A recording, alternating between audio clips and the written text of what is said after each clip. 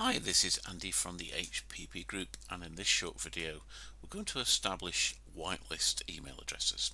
Now, what do we mean by whitelist? A whitelist is essentially the good guys. We never want to block emails received from these people, as opposed to a blacklist, which is where we always want to block them. So here I am in my Outlook screen, and here I have an email from my colleague Phoebe.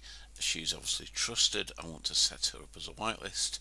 In that situation, I just right mouse click, and if I go to block, I could choose never block sender. So that's how you'd actually set somebody up as a whitelist from emails you'd received.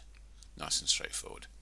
The alternative, if we have a number to set up, is to move here into the settings cog in the top right hand corner, and if I now choose junk email, here's where I can add a number of people here: block senders, safe senders. So here's the blacklist, here's the whitelist, safe senders and domains.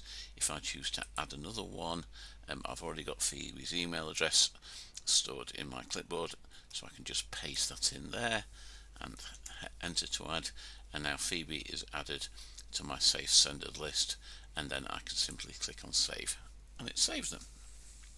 A couple of options here: only trust email safe senders, so you can put some filters on here, but principally that's how it works.